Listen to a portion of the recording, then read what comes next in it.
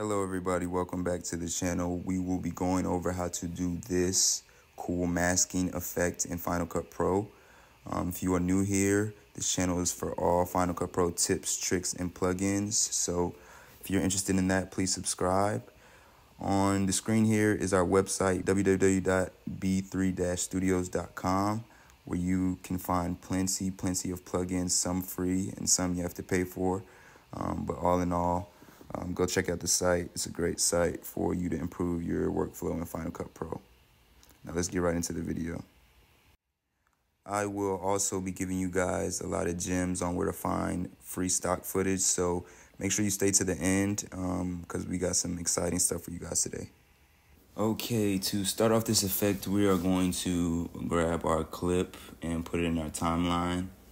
And this specific clip of cars, I got the stock footage off of pexel.com, and this is a great website to get all kinds of stock footage. You can get photos, you can get videos. This is not a sponsored video. I really just like this website, and I use a lot of stock footage from this website. So if you ever need stock footage, this is a place to go for free. So yeah, that's one gem that I can give you guys that will really help you out, even if you're a beginner or you're experienced in Final Cut Pro. Pexels.com. All right, so now back to the video. So now what we're gonna do here is we are going to create a mask. So let's go to our effects tab right here, and let's go to mask and keying. And we're gonna put our draw mask right here. I'm gonna place that on our clip. And what we're gonna do now is we're gonna zoom out a little bit. So we're gonna go to about 25%. And now we're just going to kind of mask in between these clips right here.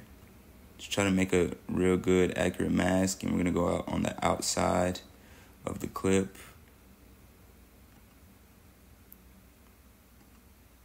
Okay, now once you have your mask, what we're gonna do now is we're going to click on our clip, and we're gonna hold Option, and we're gonna drag down. And we wanna place that. What we're gonna do now is on this bottom clip, we are going to click on the draw mask and delete the draw mask. So make sure this area is highlighted in yellow, and then just click delete or backspace or whatever is on your laptop. So now we can zoom in to fit, so it can fit into the screen. And what we're gonna do now, so I'm gonna press on this bottom clip, I'm going to press V to kind of disable it so we can see where our mask is. So the mask is on the top clip right now. So I'm gonna press V again to bring the clip back. So now what we're gonna do here, since this is the top clip is the one that's masked, we are going to change the speed and reverse the clip. So you're gonna press Command R to bring up the time. And now we're going to go to Custom and Reverse. And we're gonna play this back. Now as you can see, the clip is reversed and the mask looks pretty legit. You can see a little bit here that the mask is appearing. So what we're gonna do here is we're gonna adjust the feather to make it look even more realistic. We'll bring the feather out like that or in, just make it look as realistic as possible. Play with it. So now you see that looks very realistic right there.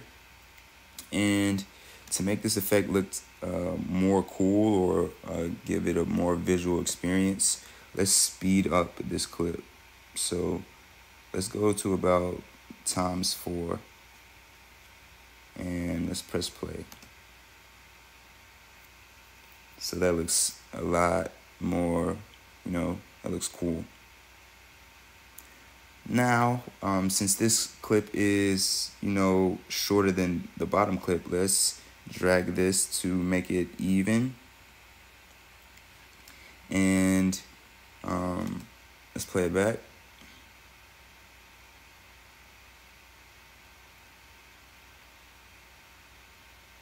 So yeah, that looks cool. And as you can see, as we continue to make adjustments, the feather doesn't look as real, so we can just continue to make adjustments.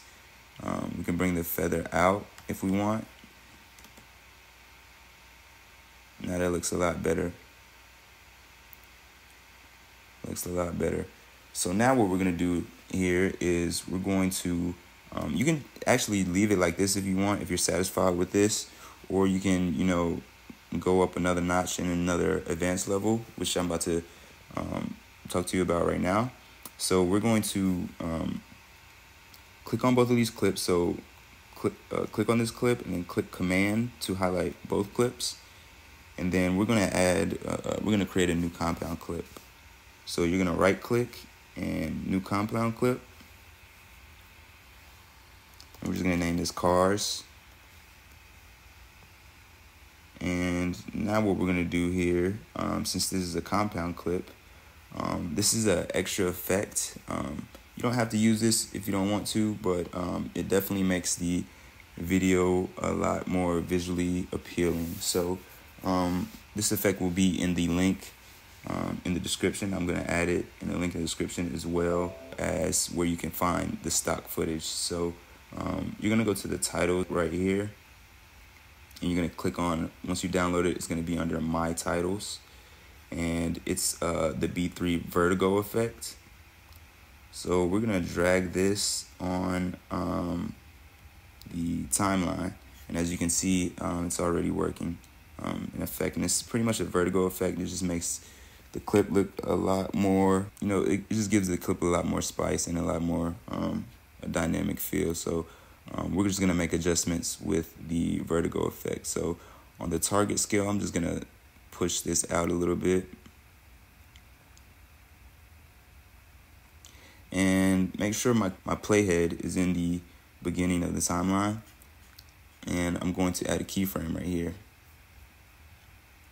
And then I'm going to go all the way to the end. It's about right here. I'm going to bring the scale up. Let's play this back and see what it looks like.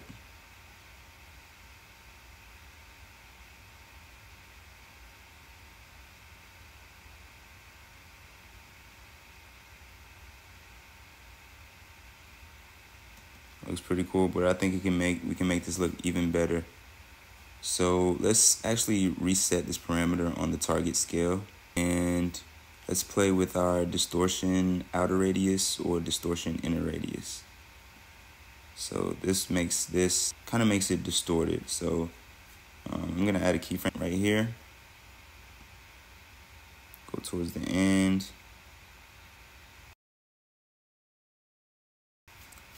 And move this up a little bit.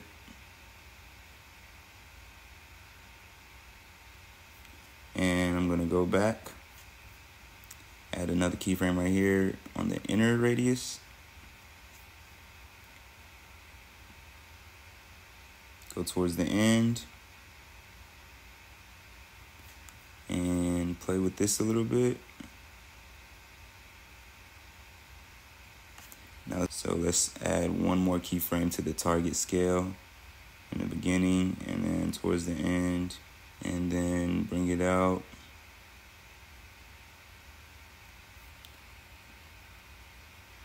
Now let's play this back.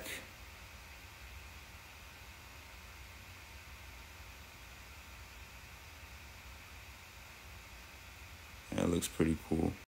Okay guys, I hope you learned something today. This is a really cool effect that can help you in Final Cut Pro.